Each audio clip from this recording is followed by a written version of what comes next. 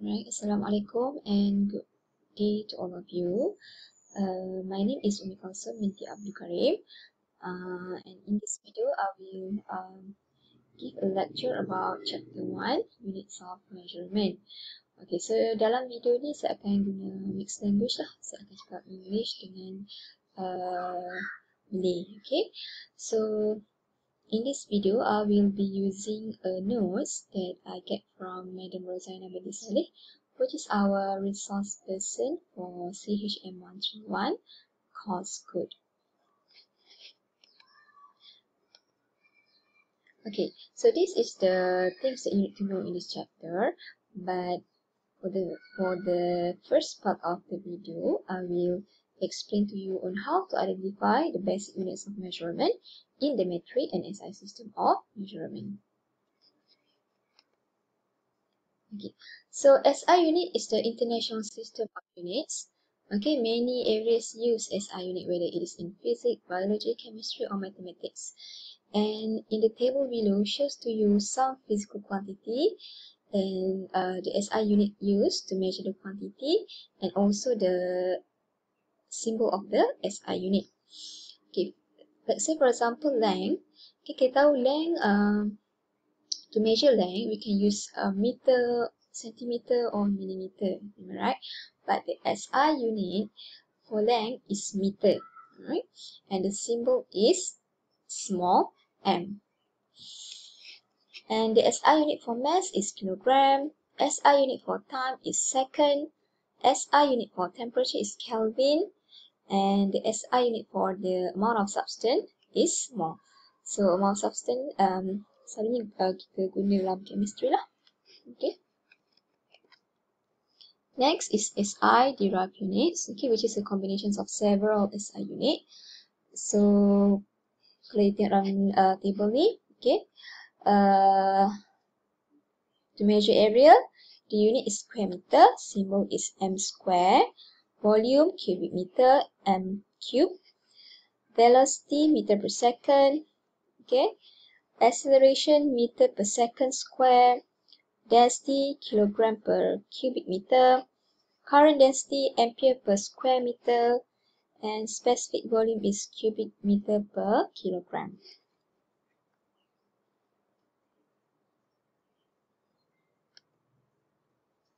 Alright, next is SI prefixes. Okay, so what is prefixes? Okay, prefixes is a letter that we put in front of another letter, and a prefix used in the international system is to indicate a power of 10. Okay, so if you can see in the table here, there are some selected prefixes used in the metric system. We have tera, giga, mega, kilo, hecto, deca. Okay, now prefix means that 10 to the power of 0, so the value is 1. Okay, deci, centi, milli, micro, nano, pico. And tera, okay, the value, the exponential is 10 to the power of 12. Giga 10 to the power of 9, mega 10 to the power of 6, kilo, hekto, dan seterusnya lah. You boleh refer. So yang ni you kena hafal Okay, so a prefix name attached directly to the name of a unit, and a prefix symbol attached directly to the symbol for a unit. Okay, contohnya kat sini. Okay, 10 to the power of 3 meter equal to 1000 meter. And 1000 meter equal to 1 kilometer. So kilo here is the SI prefix. Meter here is the name of the unit. And 1 kilometer, the unit is 1 km. So K is the prefix symbol. M is the unit.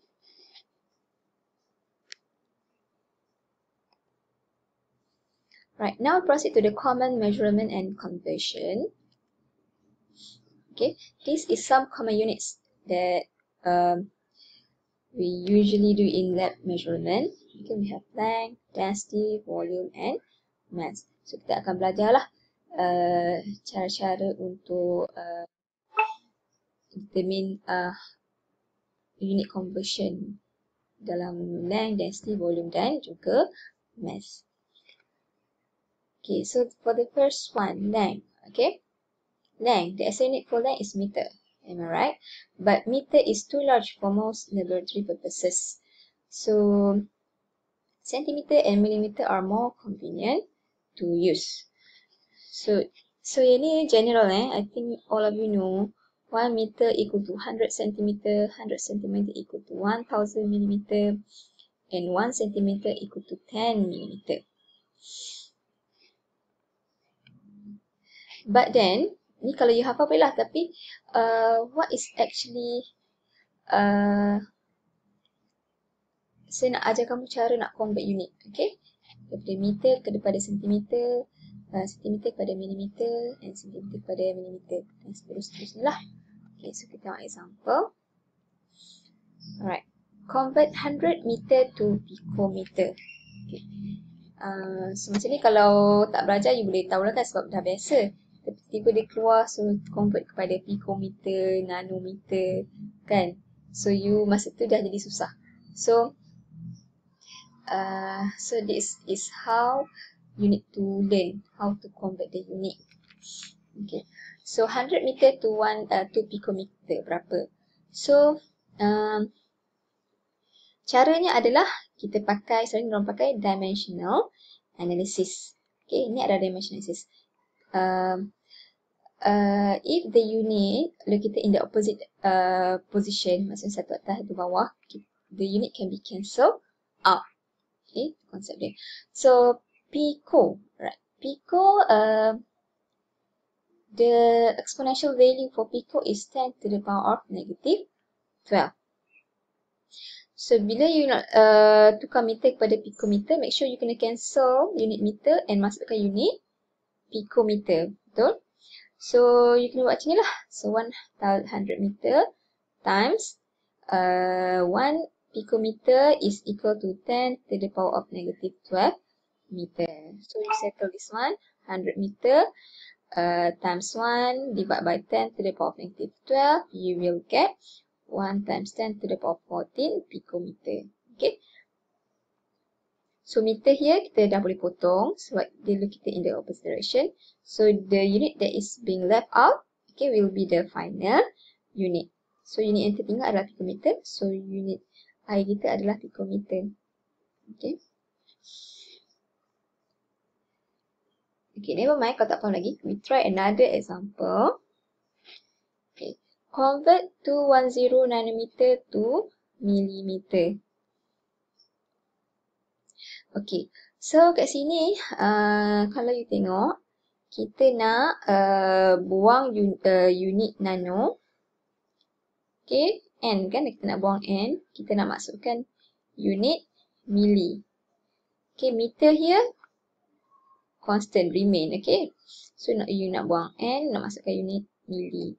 So cara dia adalah kita buat dimension analysis. Okay, pada dimension analysis, you buat table macam ni lah kalau nak senang. Okay, 210 nanometer. Kita nak buang unit nanometer. So nanometer nak kat atas. So nanometer yang nak buang tu kena, tu lagi unit nano kena letak kat bawah lah. Okay, so 1 nanometer, nano equal to 10 to the power of negative 9. So kat sini 1 times 10 to the power of negative 9. Meter yang dua ni remain. Okay, so you dah boleh cancel nanometer. Okay, cancel this one out, cancel this one out. And then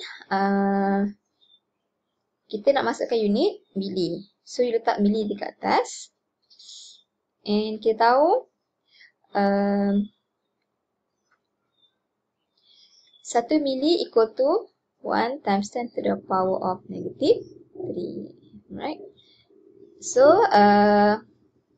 you settle all this calculation. 210 times 1 exponent negative 9 divided by 1 times 10 to the power of negative 3. Dapat nilai dia. And value unit yang tertinggal, okay, nano dah cancel. So unit yang tertinggal adalah milli dengan meter. So unit tinggal will be the final unit.